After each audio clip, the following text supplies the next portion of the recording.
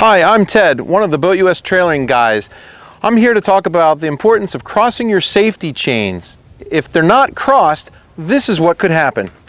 The trailer tongue would hit the pavement and skid along the ground. That would not be good.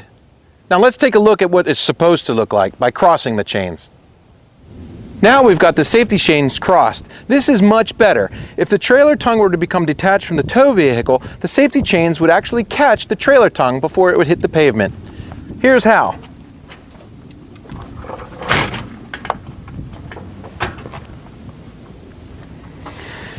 See how the trailer tongue is suspended by the crossed trailer chains? If the chains hadn't been crossed, this trailer tongue would have been right on the ground. And while we're on the topic of safety chains, make sure that you use an S-hook with a keeper.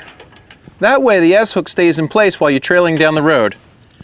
A standard S-hook does not have a keeper, and you run the risk of it coming detached from your tow vehicle. Other type of shackles include this with a barrel fitting,